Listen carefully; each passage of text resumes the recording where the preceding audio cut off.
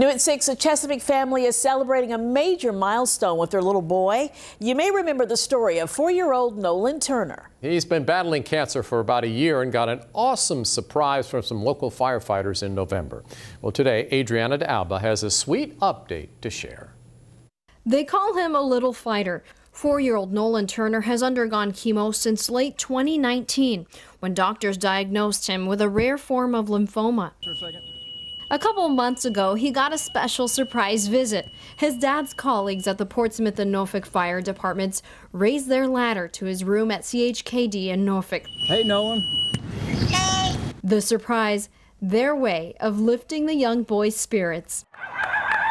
Today, little Noli's family and friends gathered outside of CHKD once again to be a part of this moment.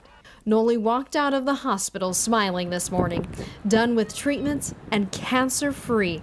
This little fighter has a lot to celebrate.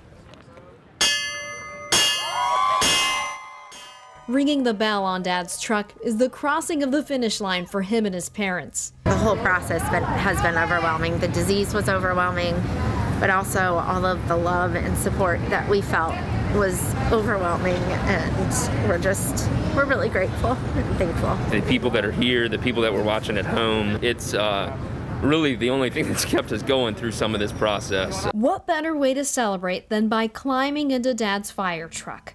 Noli wants to be a firefighter when he grows up, and for this strong little survivor, the possibilities are endless. In Norfolk, Adriana de Alba, 13 News Now.